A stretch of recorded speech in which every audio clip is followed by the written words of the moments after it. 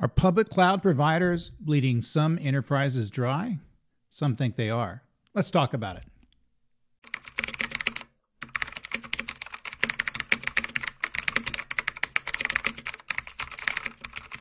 Well, welcome back to the Cloud Computing Insider, where we talk about the realities of cloud computing and how it works with your enterprise. I'm your host, David Linthicum, author, speaker, B-list geek. Let's get to work. So this one's a bit hyperbolic, certainly the title goes, but I think it's getting to reality that enterprises are seeing right now, and they're starting to complain about it. If I hear one of my clients, talk about cloud computing, they always use the term "they're bleeding us dry." So they view them as spending more money than they should be spending for these cloud resources, and they view the cloud providers as having some culpability in the reason that's happening. So there's lots of diverse effects that are coming from this, and I think that enterprises are starting, and rightfully so, to ask the question in terms of what these enterprises can do to manage these cloud providers better, and also what the cloud providers can do to provide better cost benefit to the enterprises. So let's get into what this is all about. So there's some bad impacts from this that enterprises are feeling right now as they're struggling with the cloud costs that they feel are a little excessive. And the main thing would be financial strain. Increased operational costs place a significant strain on the enterprises. It impacts their profitability, impacts cash flow, and ultimately they're finding that as they're pushing resources to cloud providers and to paying for services like storage and compute and databases, things like that, and as these get more expensive and they're pushing more and more cash toward cloud providers, that they don't have money to invest in other areas that they feel they need to invest. Other critical areas, the ability to expand IT growth, training, things like that. So they view this as a resource suck from the core enterprise money that it's able to spend. So the IT group can't go off and spend it on other things that they feel might be better utilized. Training, for example, obviously overhauling existing systems.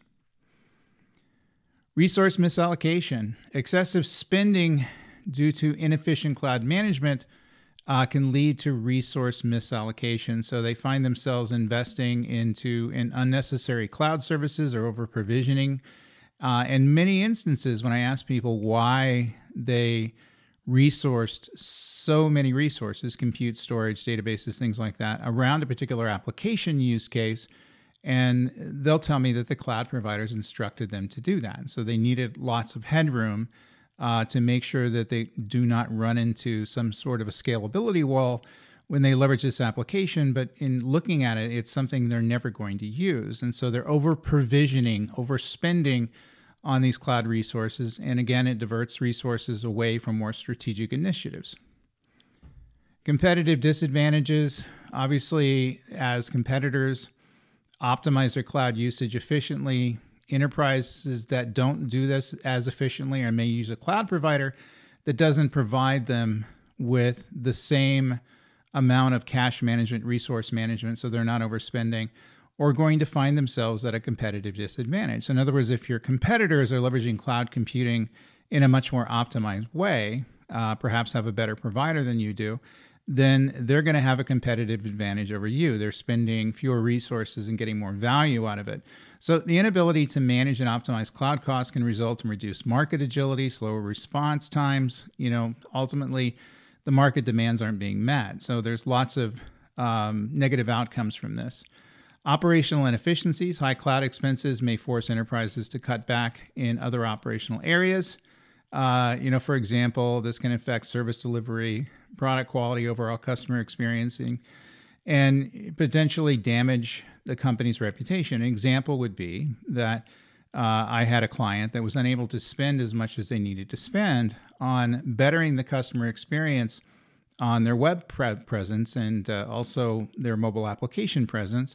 And this affected their sales. And so they were spending so much money on just kind of keeping their cloud systems up and running for lots of reasons around inefficiency. In other words, they should not have been spending as much money as they were, but it also removed investment into other areas that were direly needed to change. In this case, the ability to provide a better customer experience to gain more sales. And then finally, decision-making challenges. When unexpected costs arise, the enterprises are going to face difficulties in making strategic decisions, such as budgeting and forecasting, because they're more complex and less predictable. Common complaint that I hear from my clients out there is I really can't predict my cloud bill from one month to another. It's very much like your electricity bill or your water bill. Obviously, it's based on consumption. You should have the ability to monitor your consumption. Certainly, the FinOps tools allow you to do aspects of that. But for some reason, the way in which that the cloud providers have set up the pricing and the terms, it's very difficult for them to predict and plan, and therefore they end up spending an amount of money that they can't determine. It's not predictable. It's something that they can't put their finger on as to a resource they're going to spend every month. And so they're kind of waiting for the bill to show up, and that's how much they're allocating for cloud. It should be a lot more predictable than that. And obviously someone's missing the case here. And in some cases, it could be the enterprise. In some cases, it could be the cloud provider. Many times it's the cloud provider. So again, we have the concept of shared responsibility here, and this is kind of no different. So while we're kind of blaming the cloud providers here, and rightfully so, I think they're making some core mistakes. They could do much better at providing their services to provide more efficient use of resources for their customers, people who are consuming the cloud services. This really exists on both sides. In other words, enterprises have to be wary and manage their cloud providers effectively, and the cloud providers, I think, need to do a good job in providing tools and guidance on how these resources are managed effectively. And so there may be fault to be had on both sides, on the people who are on the enterprises that are consuming the cloud resources and the cloud providers that are producing the cloud resources. So I'm not taking anybody off the hook. However, this seems to come down over and over again in terms of enterprises being confused in the messaging that they're getting and the guidance they're getting from their cloud providers, and not necessarily understanding how to manage their cost effectively, and therefore overusing resources or not using resources in effective ways. And the cloud providers are not providing the tools and the approaches and the training that I think the enterprises need to leverage the cloud providers in more cost-effective ways. And obviously some of you are saying, well, I understand why they're not doing that. It's in their best interest to set things up so their customers are going to waste more money, because obviously they make more money the more their customers waste. I don't think that's going to lead to a good outcome. I think the customers are going to get frustrated with the cloud provider if they're unable to get the cost predictability and get the cost spend, the cost burn, the bleeding under control. They're going to end up moving on to another provider, or perhaps even moving completely off the cloud altogether. And we have many videos out here on this channel about people and case studies in repatriation as enterprises in some instances are moving off of cloud providers. And in many cases, the reason they're moving off the cloud providers is because they're much less cost effective than they thought they would be. So it's a money reason. And this is what we're talking about here. They're, in essence, bleeding these enterprises to death, and they're not going to take it anymore. And they make a strategic move to either downsize the utilization of a public cloud provider, move completely off that public cloud provider altogether. I understand why they're doing it. So what are the cloud providers doing wrong? Well, I've identified 5 things that I see as common areas where they can improve. In other words, common things that they're doing not so well that they should be doing better to pass more cost efficiency down to the customers who are using these systems. So the first would be complex pricing models. The pricing structures that these cloud providers provide are difficult for enterprises to predict accurately. So as what we talked about a few minutes ago is that my clients are saying, I can't predict my bills from month to month. And obviously there's a whole discipline called FinOps and how to put some governance and put some observability around how you're spending this money. But in some instances, the pricing models and the terms and how they bill are so complex, it's still very difficult for them to predict what their bill is going to be. So this unpredictability just kind of means that they're going to allocate this expense. And again, they're not going to use that resource that money for other purposes that could be more strategically important to the business. Next would be over-provisioning and underutilization. And I get this all the time from my clients. So in many cases, cloud providers are encouraging their customers to purchase more resources than needed. And this results in paying for unused capacity, increasing overall costs, and again, with not adding value. And so cloud providers may recommend that you go with a certain configuration, which is going to leave you some headroom. That's the word they use in terms of over-provisioning compute, over-provisioning platform size, over-provisioning storage systems, because you have some place to go. So in other words, as you scale up, you don't have to go back and provision more resources. They're already there for you. Or they may even set up some auto-scaling capabilities. We'll talk about that in a minute, which can be much less cost-effective. You need to understand what your application is doing, provision the number of resources that application is going to need, and figure out how that's going to grow over time. This can't be guesswork, and this can't be throwing money at the issue as some sort of a very expensive insurance policy that you're not going to run out of resources. You have to put some architectures, put some planning into this, but also I think that the cloud providers need to do a much better job at training their customers in how to allocate just the number of resources that they need without over-allocating and overspending. Inadequate cost management tools, insufficient or overly complex cost management tools are a detriment to the enterprise right now. Now we have a bunch of third-party tools that are out there, certainly the whole FinOps thing and cost governance and all these things that are kind of moving into the world. But most enterprises that are leveraging a public cloud service, they perhaps can't afford to have FinOps there. They can't afford the third-party tools. And so they're leveraging the native tools that the cloud providers are providing. And in many cases, these tools are overly complex. They do not allow for the optimization of these systems. They do not provide the data that they need. They do not have, in some instances, direct control over allocating and deallocating resources, or providing real-time monitoring of these resources. So they become less than useful and therefore lead to under-optimization of cloud resources by over-provisioning and, of course, in most cases, overspending. And this is a big one, automatic scaling without proper guidelines. So cloud providers are great, and the reason we use cloud because they have the elasticity, the ability to scale up to any number of resources that we need to solve whatever problems we're looking to solve. That's awesome, and that's why we want to use cloud. However, some of these automated scaling features that they offer, in other words, you're able to turn on auto scaling. So as it needs additional memory or it needs additional processing power, it needs additional storage, it can automatically provision those for you dynamically on demand and while the application is running.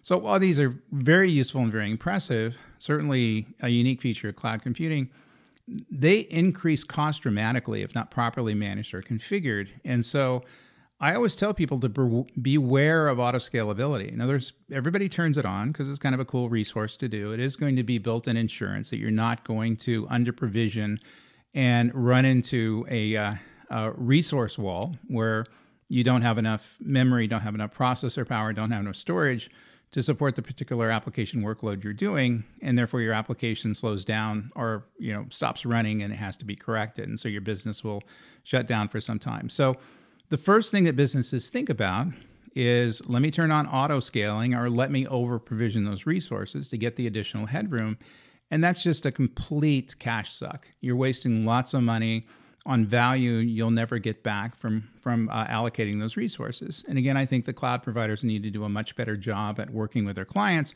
on how that's done effectively. So consultants like myself and SMEs like myself shouldn't be running all over the country teaching people how to do that for their particular platform. I think the platform providers unto themselves should take on that responsibility.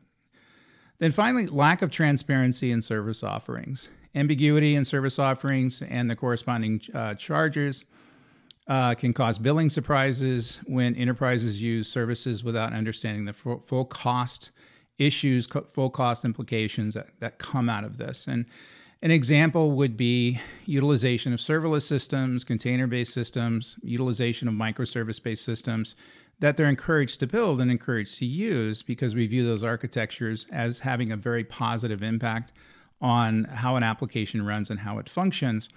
However, there's little regard in terms of how many resources that those types of things will consume, those types of architectures will consume, and they end up getting surprised at the big bill they get at the end of the month when these very sophisticated applications are running. The biggest case for that, and we talked about that here on this channel, is microservices. In other words, people ran like crazy to build things using containers and microservices, and it's a great way to deploy applications. Its deployment model into itself has lots of advantages in how you want to leverage it, but efficient use of resources in many instances, not all instances, by the way, is always going to be an outcome of that. And unless you understand exactly what you're doing, you're going to end up finding that the transparency of the offer in terms of how much resources these things will actually consume is going to be a bit of a surprise. Serverless technology, same sort of thing. So some of these specialized technology offerings they have out there and these advanced architectures like microservices and container-based systems and distributed containers, Kubernetes, things like that, they come with some advantages in terms of architectural scalability and flexibility, things like that. That's why we use them. But they can also come with a tremendous amount of costs that need to be put into these systems for you to get the value back out of them. So in many cases, people are taking microservice-based systems, and we saw a big streaming provider do this a few years ago, convert them back into a monolithic kind of architecture, runs just the same, runs just fine, uses 70% less resources. So there has to be transparency in how we're using these resources. We need to be taught, and I think the public cloud providers need to teach their clients on the impact of leveraging them and understanding the trade-offs. So while it's very good to understand how to build container-based systems and microservice-based systems and the reason we want to do that and all the advantages and certainly the architectural elegance of making these things happen, in many cases, they're damn expensive. You need to understand they're going to be damn expensive. And I think in many instances, their cloud customers don't understand that. And I think cloud providers need to do a better job in teaching them that. We need to have better monitoring tools. We need to have better guidance on how we're building these systems. So they go into these things with their eyes open. They know that if I'm leveraging these architectures, they're going to have certain architectural advantages. That's why we build them.